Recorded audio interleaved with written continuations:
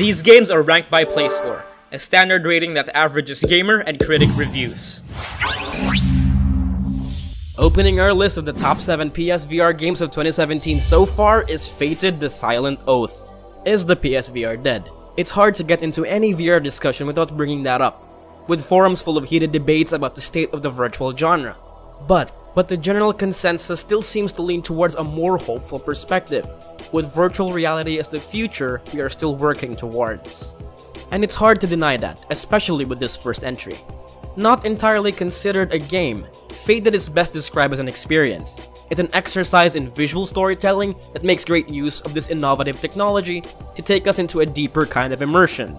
Step into a vibrant Viking village in the middle of Ragnarok, and play as a dedicated father who attempts to save his family from the decaying world. But unlike most games, there's not a lot of choices to be made, and not a lot of action to take command of. At best, it's a walking simulator that takes you into an exciting adventure in the shoes of a Viking.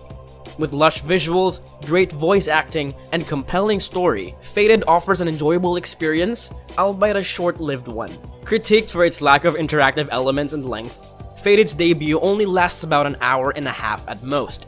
It's basically a movie that puts you in the perspective of the protagonist, and for a relatively new venture, it's not all bad. It has a play score of 7.65. 6th place is Starblood Arena. Compared to our more cinematic first entry, we finally move on to the more exciting and fast-paced side of the virtual reality sphere. A game that threatens to put a dent to Blizzard's Overwatch success. Starblood Arena is a frenzied concoction of the best elements of a great first-person shooter. Pour in some tight controls, add a dash of visual flair, sprinkle in a comical personality, and you've got yourself a winner.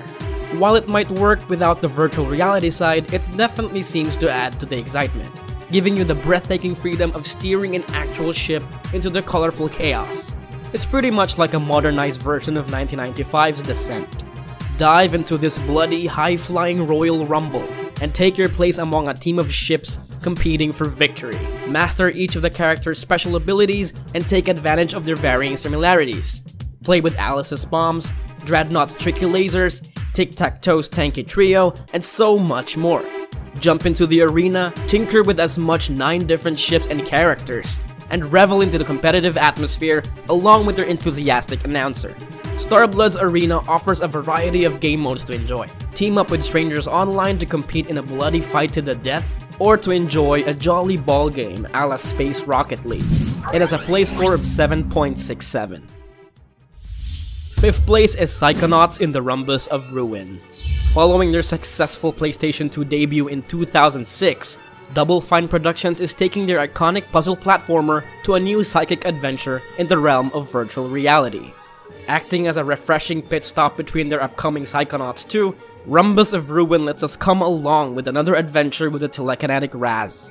But instead of their usual platforming hijinks, we'll be eased into the mind-bending world of first-person point-and-click.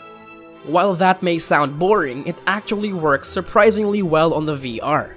Although your favorite kitty companions have grown well enough to equal their previous masters at the Whispering Rock Psychic Summer Camp, you'll be glad to know they're still as wacky and adorable as ever. Bridging the stories of the 2 Psychonaut titles, Rhombus of Ruin gives us a unique collection of puzzles to solve, while giving us a bit of sneak peek into the events of their upcoming title. Led by Tim Schafer from the Day of the Tentacle and Double Fine CAO, it's much more mentally forgiving than his previous endeavors. But it still retains the wit and charm of the series, especially with the welcome return of their original voice actors. Short as it may be, its gorgeous graphics and clever dialogue is well worth the cost for puzzle enthusiasts and Psychonauts fans. It has a play score of 7.92. 4th place is Farpoint. Since the PSVR launch, Farpoint was among its first set of games to showcase the power of their virtual reality machine. Fortunately for them, Sony did the right thing. It was very well received. It's a good shooter that really matches the expectations of players, despite its minor technical woes.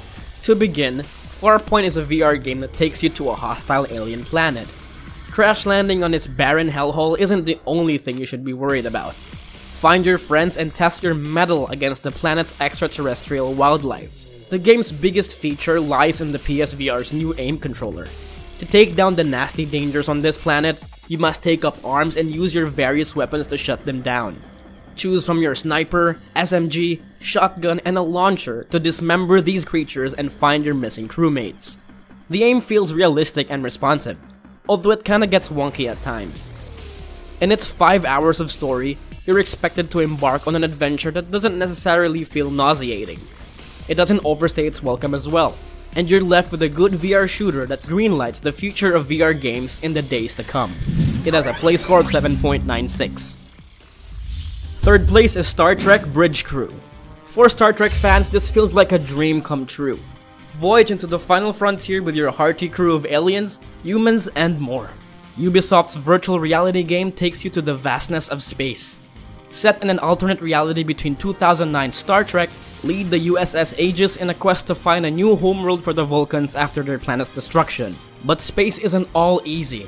You must embark to an uncharted location in space and run away from the threat of Klingons. But don't worry, with your VR gear at the ready, lead your crew and guide them by any means necessary via co-op mode. Your friends will accompany you to every obstacle blocking your path. Communicate with them to find out who's manning who. Do you want them to take down an enemy fleet or repair the ship? As captain, your orders are absolute, but players can always go on a single player experience. But instead of sitting under the captain's chair all the time, you can move from one place to another.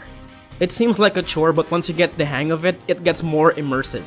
Its only weak feature though is its lack of exploration. It's about time we get a decent Star Trek game. And with PS4's capabilities, we're glad Ubisoft and Red Storm Entertainment decided to take us to the most atmospheric Star Trek game to date.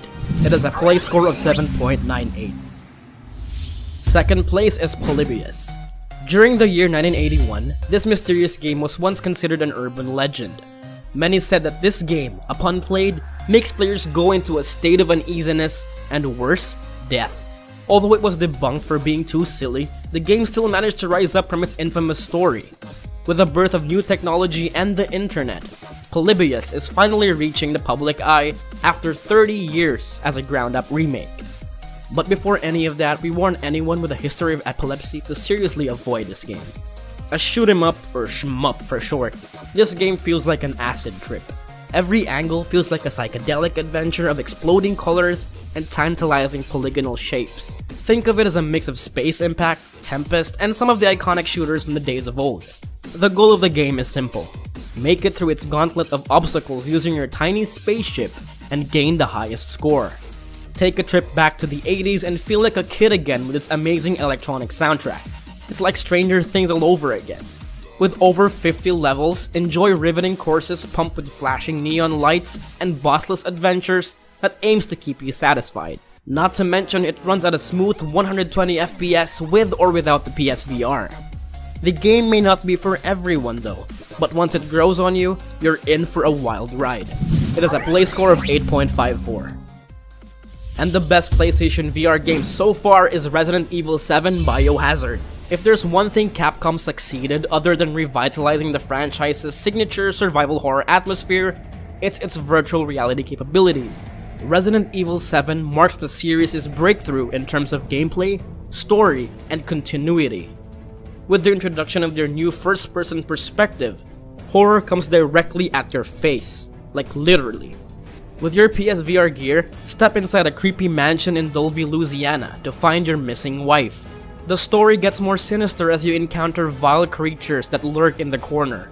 Aside from the adorable Baker family, you're met with experimental threats called the Molded. With PSVR support, we're betting your first encounter caught you by surprise. Additionally, just like any Resident Evil game, puzzles are back and they're more clever than ever. To explore the entirety of the mansion, players must traverse creepy underground basements, haunting hallways, and swamps to find missing keys. But be careful, the Baker family will do anything to stop you from finding your wife. For added replay value, an upcoming story DLC is set to release sometime this year. Resident Evil 7 Biohazard excels at giving players a quality scare with the use of their virtual reality gear. It was universally praised due to its atmospheric dread, tension, and the return of survival horror elements. Bring your extra undergarments and more tissues because you might need some. It has a play score of 8.81.